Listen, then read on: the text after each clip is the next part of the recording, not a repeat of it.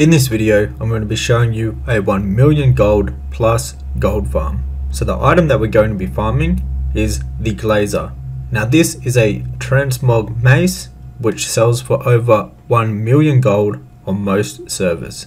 As you can see right here, it's like 8 mil on my server, but on most servers about 1 mil. So you want to head over to Storm Song Valley to this location right here.